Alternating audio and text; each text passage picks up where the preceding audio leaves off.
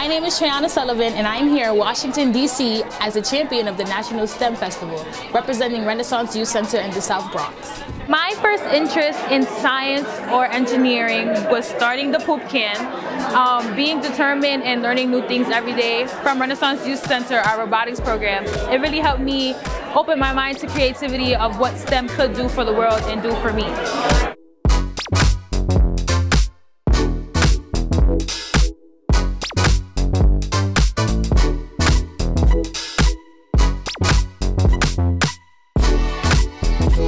So I'm from the South Bronx, and the South Bronx is known for being the most dog poopiest borough you'll ever go to.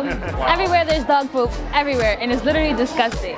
So I'm very artsy. I like to dance, I like to sing, I like to act. So STEM wasn't something that I see myself doing, but I started going to Renaissance Youth Center. I'm in a band, and then my director was like, oh, I'm starting a coding robotics program, and I was like, I like to sing. I don't like to learn about numbers and physics, but I tried it out and this is what came about. Wow. So there's a Raspberry Pi and there's an LCD screen connected to the Raspberry Pi, and then inside of the can there's a bump switch right here.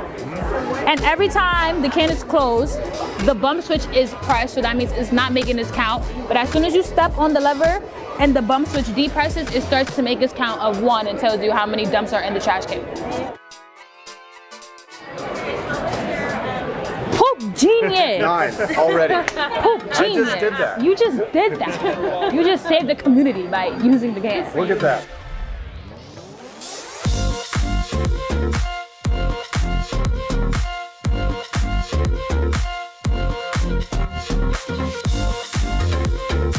Hand wrote and signed a letter to all of the students snap. for their participation.